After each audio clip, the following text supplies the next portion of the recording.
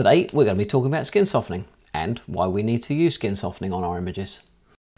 So I'm going to show you how we use a skin softening filter to go from something like this to something a little more flattering like this. I'm in the business of photographing skin. A lot of my clients are in various states of undress. There's a lot of skin on show. Cameras these days are ridiculously high definition. 50 million pixels is not uncommon. That can be really unkind on skin and doesn't make our clients feel very happy if they see their skin under so much high resolution. So we need a way of just bringing it back down to earth in a nice sensible way.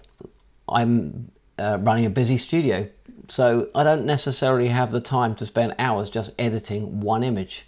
So we need to find a way of editing images quickly, applying that skin softening in a fast, efficient, but as I say, quality way. I use an action in Photoshop, which I've tweaked over the years, and it does a really good job of providing that skin softening to the images. I'm not saying it's the best way, I'm not saying it's the only way. What I'm saying is it's my way, and I've been using it for a number of years, and I'm going to now show you how we use it on our images. So here we are, I've got our picture of our model on the screen. I've already done a little bit of editing on there to remove some skin blemishes, some spots and bits and pieces. And all ready to apply some skin softening. She's done a really good job with her makeup, but even so, 24 million pixels, it's really hard on the skin. So let's give it that skin softening effect and give her beautiful soft skin. Just a word before we start. If you're using a mouse to do skin softening editing in Photoshop, it's really, really hard. So if you can get yourself a data tablet, it's really worthwhile because you get much better quality control as long as you haven't got a dog who keeps pushing his nose in and stopping you from working when you're trying to create a video for a website. Okay, so you can see our action over here, our soft focus filter. Does lots and lots and lots of things. I'm not going to go through all of that today because that will take us ages. We're just going to show you how we run the action, how we apply the skin softening selectively to the skin areas that we want to apply it to, and then finish it off. Okay, so without further ado, let's click play. Okay, click play, and literally within a second or two the action has completed. And if we move over to our layers palette, we will see we have a new layer, and that is our skin softening filter layer. You can see we have a layer mask on there as well, and the layer mask is black, which means that the layer is currently hidden. Black hides the layer on the layer mask. White on the layer mask reveals the layer. Don't be afraid of layers. Layers are really not that complicated, but they are amazing. They allow us to do so much in Photoshop. So my advice, if you're scared of layers, you've been put off by playing with layers, don't be, okay? Give layers a go. They are a way of life. Okay, so as I say, we have black on our layer mask, which is hiding our skin softening layer. And what we're going to do is we're going to paint white onto that black, and that's going to reveal our skin softening layer through the layer mask, allowing us to selectively apply the skin softening to the skin. Okay, so let's crack on. Okay, so we're selecting our brush. Settings for our brush. My preferred settings, they might not be your preferred settings, but these work particularly well for me. I would urge you to give them a go, okay? Set your opacity to 100%. Set your flow to 3%, okay? Flow at 3% means that you are going to be able to keep painting white onto that black, and every time you're painting your brush stroke over an area, you're adding a little bit more white, and you're gradually building the white up to reveal the skin softening layer underneath and build it up to a level that you're comfortable with, okay? So a low number on the flow will allow you to do that nice and gradually and have a lot of control as you're painting it onto the skin, okay? The other thing to remember, because we're using the flow control there, we want to just check our brushes tools over here and make sure that we have a number set in our spacing area, okay? 10% is quite good. If you have that down to 1%, you will lose the flow control. Okay, so round about 10% is a good number to have on the spacing. It seems to work quite well for me. Again, might not be your preferred number. Have a play, trial it and see how you get on. Okay, don't worry too much about the smoothing. It's set at 10%, but it doesn't have too much effect in this particular instance today. Okay, so we've set our foreground colour to white. We've got our brushes set, so let's just zoom in on the face. Control and spacebar moves us nice and close. And then I'm going to just start painting onto the skin. And if you keep an eye on the layer mask up there on the right hand side, you'll start to see some white appearing on the black box, and that's the area that I've painted. And you will gradually start to see the skin softening layer appear underneath. One of the things I should have mentioned is that we actually have a really soft edged brush. Okay, if we go over to our brushes over here, just to show you, we have the hardness set at 0%, okay, which is what we want, so that we don't have to worry too much about going over the edges, because it's just going to feather off nicely at the sides, and not give us too much problems if we get too close to our edges. And you want it to just blend in nicely. Okay, I'm being careful not to paint over things like eyebrows and eyelashes, okay, because we want those to be nice and crisp and sharp. We're not putting the skin softening onto the teeth or the lips because we want those to be nice and sharp, and we're not putting it onto clothes or other things that should retain their sharpness, and by doing that we retain an illusion of sharpness over the whole image.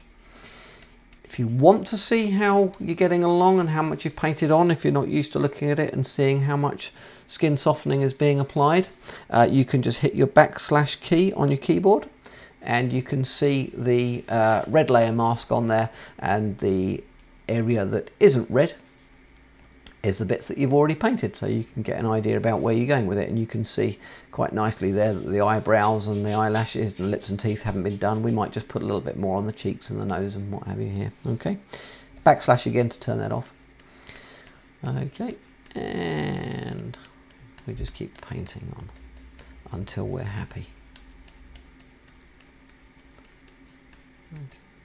Another thing that you can do if you want to see how you're getting on, how much you actually painted, if you go to your Option key or your Alt key and then you click on the layer mask, you'll actually bring up the area that you've painted over the image as an overlay, and you can see quite clearly the very strange outline of our model's face where you've painted. Okay, so Alt click again, and that turned that off. Just going to zoom out a little bit because I'm quite happy with the face there. That's looking pretty good. So I'm just moving down to the neck and down to the skin, across the breasts over here, on the neck and the shoulders. Let's move that slightly. Okay, a little bit just onto the leg. Don't have to worry too much down here because obviously we've got quite a shallow depth of field on this picture, and so the legs and the hand is drifting out of focus anyway. So and we don't need too much of the softening down there, but just a little bit on the breasts and what have you, just works really nicely.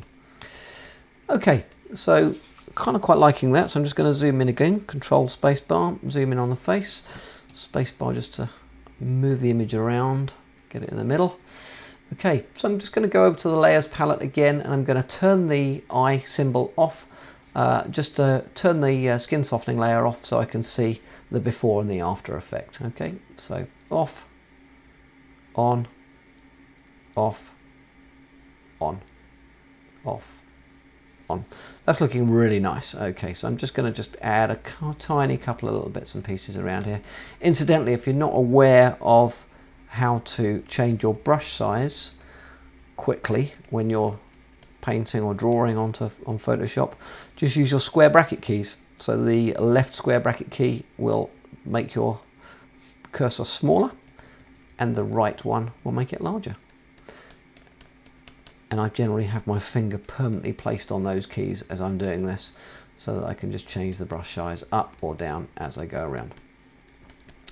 Okay, so I'm happy with that. Off, on, yeah, perfect.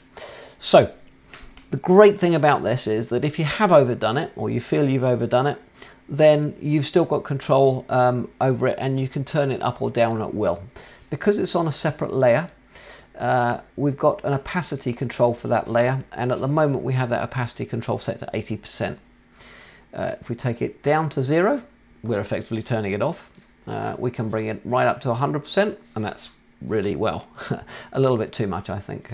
Even our model might complain about that that amount of skin softening. Turn it off so you can really see the effect there. It's a bit too heavy. So let's drop it down to 80%, which is my target area. Also, if you have made a real mistake, let's pretend that we've actually softened all of the lips just here, which we really don't want to do, okay, because we painted white onto her lips. We can reverse that just by changing our foreground colour to black, and then we're going to paint black back on, which is going to reverse the effect of painting white on. There we go, just do that. And that is back to where it was before. So if you make a mistake, it's really easy to correct, which is another good thing about using layers and layer masks. Really easy to correct your mistakes as you go along. Okay. Perfect. Okay, so we're just going to zoom out there. That's looking really nice. Overall effect is really quite subtle, but looks amazing. Okay, so what do we do next? Once we've kind of done our skin softening, we need to flatten those layers together. So we need to combine that skin softening layer with our background layer so they become one. Okay, very easy. We go to Layer, Flatten Image. Not rocket science. Okay, that's looking really good. Okay. Before I save my image, if it was finished, there's a couple of other bits and pieces I would probably do to it, but I'm just going to save it for now to finish this off. But I would apply some sharpening to the image, okay? And we're going to just use a really quick and dirty unsharp mask just to do that for now. Again, there are lots of different methods of applying an unsharp mask, and ideally we don't want to apply that onto everything, or we want to apply it to less on the skin and more on the eyes and more on the lips and so on and so forth. For now, I'm just going to apply it to the whole image just so you get the idea. Numbers there dialed in around about 80% on the amount, 1.7 on the radius. Yeah, that looks pretty good. These numbers depend on the size and resolution of the image that you're working at. My image is currently 12 inches by 8 inches at 300 pixels per inch. Click OK, and you can see now that our model's skin is looking pretty flawless. Really nice.